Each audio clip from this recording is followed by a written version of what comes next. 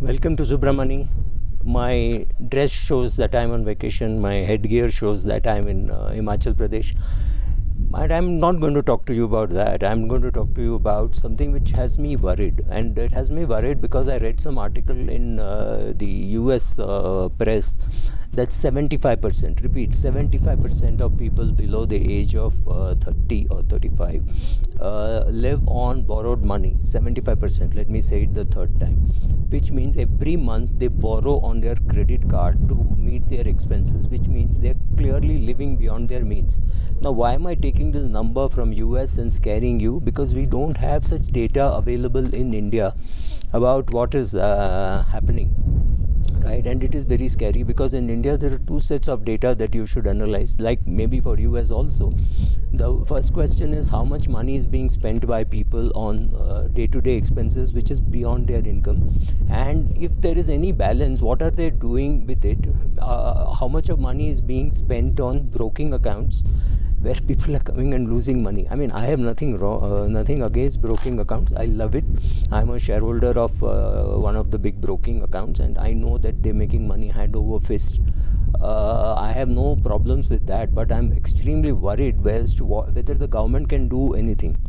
I think one thing which all of us should do is start teaching money at home at a younger age. There is nothing called starting too early. If you have got a very small kid who's 3 years old, you can still ask him or her to pick up coins saying this is a shiny coin but it has less value. You know, those kind of things can be taught to a 3-year-old. Then a 6-year-old can start paying for all expenses by taking her along and paying for bread. So she should know that bread costs 40 rupees or 45 rupees depending on where you buy. And you know, a car can cost about 10-12 lakhs, a house can cost 2-3 crores. These numbers can be sunk in at a pretty young age. Then start making sure that they understand all this, because if you don't teach personal finance, nobody is going to teach, and then you will have such alarming figures of 75% of people living beyond their means.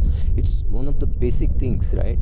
So when you find, whether it is Dave Ramsey talking about it, I have not seen a single video of Dave Ramsey so far, but somebody accused me of plagiarism saying, oh, you're taking everything from there. I actually don't know. Or from Morgan Housel. I met Morgan Housel, I've spoken to him. Believe me, he also talks about basics, and I realize one thing: personal finance is a lot about saying the same thing again and again and reinforcing. So I am not copied from a Dave Ramsey or a Morgan Housel or a Warren Buffett. Actually, more wealth has been created for me by Deepak Parekh and Murugappa Group, and maybe partly even Tata Group, Taparia of Supreme.